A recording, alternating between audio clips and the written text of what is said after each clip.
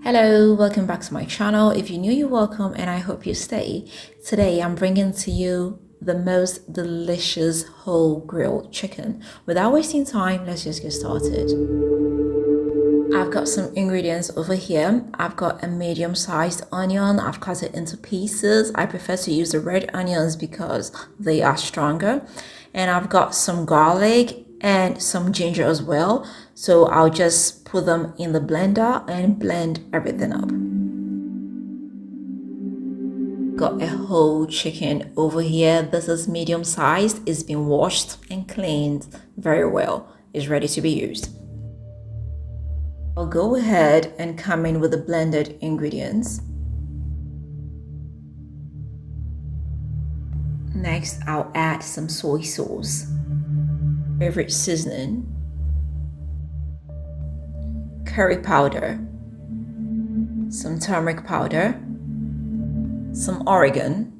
I will come in with some blended cloves, some extra chicken seasoning, chili pepper, white pepper, and finally some salt to taste. I'll come in with my fingers and help distribute the seasoning evenly. I'll make sure I put enough inside the chicken.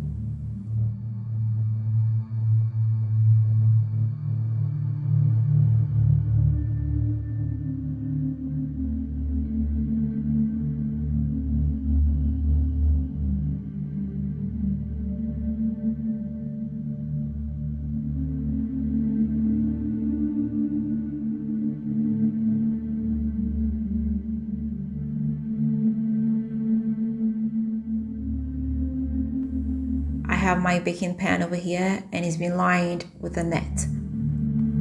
So I will just put my chicken onto the net. And I'll just smear some butter on top of the chicken. It gives it that extra flavor.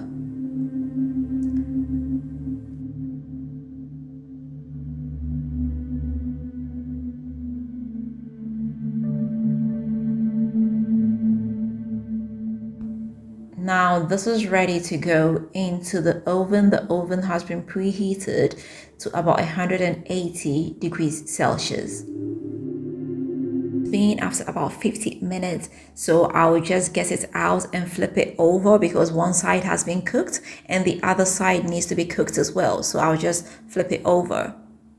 Then I'll put it back into the oven to cook some more. So finally, after about an hour and a half, the chicken is ready.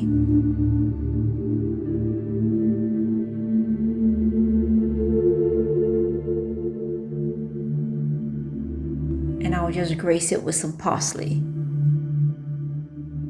So yes, here we are. This is ready. This is so delicious. You definitely need to give this a try. You can see it's well cooked. It's not dry. And the flavor is top. So this is it, and I hope I did help you. I hope you are going to give this a try. If you do, let me know how it comes out for you. If you've not subscribed, please don't forget to hit the subscribe button. Don't forget to share this with family and friends, and don't forget to leave me that big fat thumbs up.